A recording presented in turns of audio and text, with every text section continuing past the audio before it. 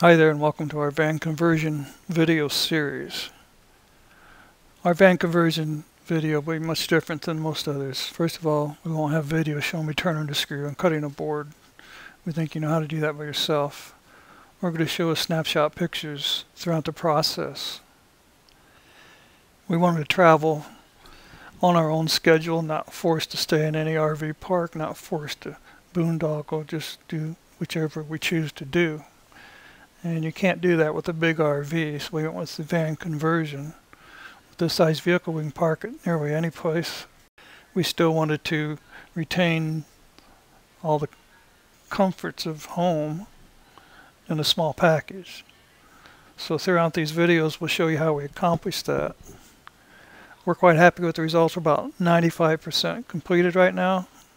So there's a few trim areas that aren't finished yet, and you'll see those throughout the videos. We're not going to spend hours of your life sifting through long videos trying to find the few frames of information that you really want. Instead, our videos are broken into still picture sections, and you'll be able to jump to the picture you're looking for, find what you want easily. Gone are the days of always wondering how something was done, because we're going to show you how it was done. We won't go into infinite detail like some people do and waste your time. We will show you the big picture concepts of how we achieved what we achieved. We are not concerned about followers. We're only concerned about getting the information out to those who need it. The internet has provided lots of information for me, and this is my way of returning payment. I will, in turn, present the information that I know on subjects that I have skills in, and this will help the general public, just like YouTube has helped me in general. If you want to do your own van conversion, then these videos may be of interest to you, or they may not. That's your choice. What we do know is that the information that we provide will be accurate and factual information, and will be organized in a logical manner.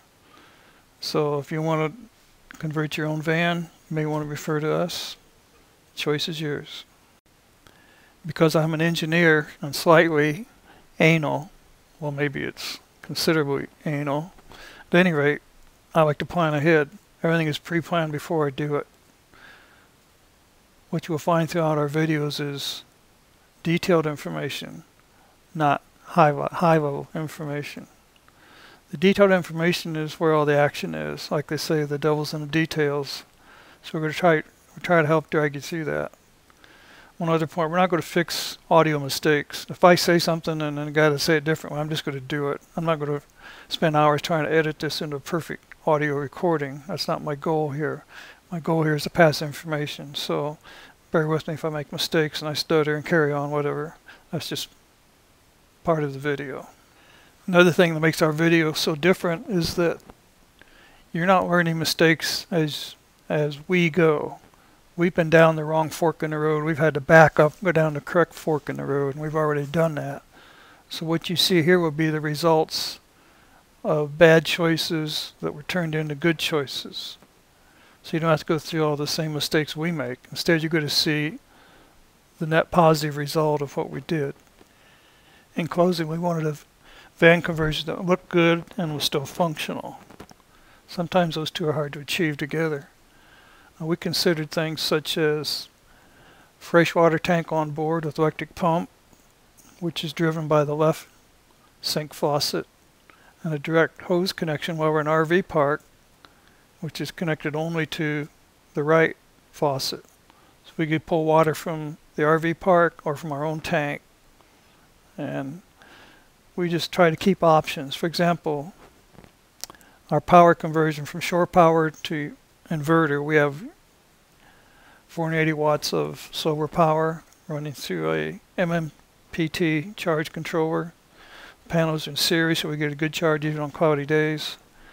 And the 2000 watt inverter runs through an automatic AB switch, which connects our power panel to either the shore power or the inverter automatically. We can't mess it up.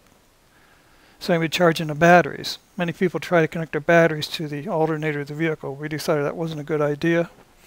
Instead, we took a charge control battery, an AC battery charger, which is designed to float the batteries at the proper voltages. We use gel cells. And because of that, we needed an AC source while we're driving. So we used a 400 watt inverter driven by the engine batteries when the key is on to provide the power for this battery charger, which also uses an AB switch, which switches to shore power when the engine is not running. So this way, anytime we have solar, we're charging the batteries. Anytime we're driving, we're charging the batteries. Anytime we're plugged into shore power, we're charging the batteries. We have 400 amp hour total batteries, and they work quite fine because we have a refrigerator which runs 110 volts AC.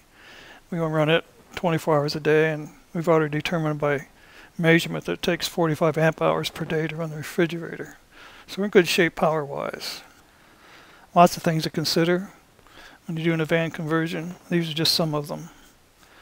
So we want everything automatic, we want everything to look good, we want everything to work properly and low maintenance. So that's our goal throughout this whole build. So hopefully you have similar requirements and will benefit from these videos. One last thing, we have 2.5 months of time invested in this project, and we spent about $3,600 on materials and special products that go inside the van. This is on top of the cost of the van. Thanks for joining us so long.